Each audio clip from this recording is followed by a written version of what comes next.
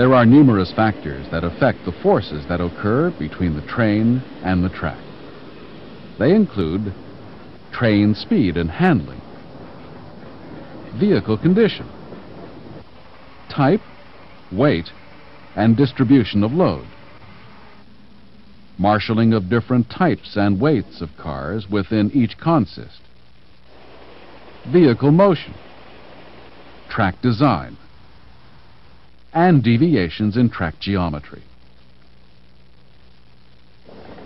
How these forces distort track geometry, or even derail a train, is best understood at the wheel-rail interface. The wheel-rail interface sees a combination of lateral or sideward forces and vertical or downward forces. The proportion of lateral to vertical force determines the angle at which the resultant force will act and is called the L/V ratio. The importance of the L/V ratio is that although lateral forces try to tip the rail over, the appropriate amount of vertical force holds it in place.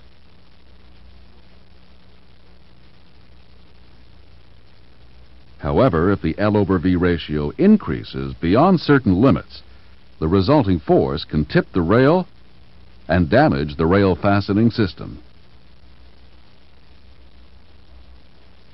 On the high rail, the increased lateral loading increases wheel flange contact, which encourages wheel climb and rail rollover.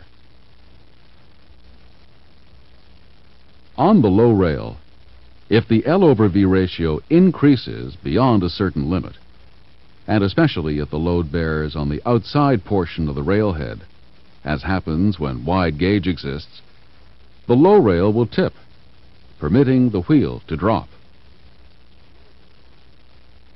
The three common situations that result in an increase in the L/V ratio are: lateral force increases while the vertical force stays constant, the lateral force increases and the vertical force decreases, or the lateral force remains constant while the vertical force decreases.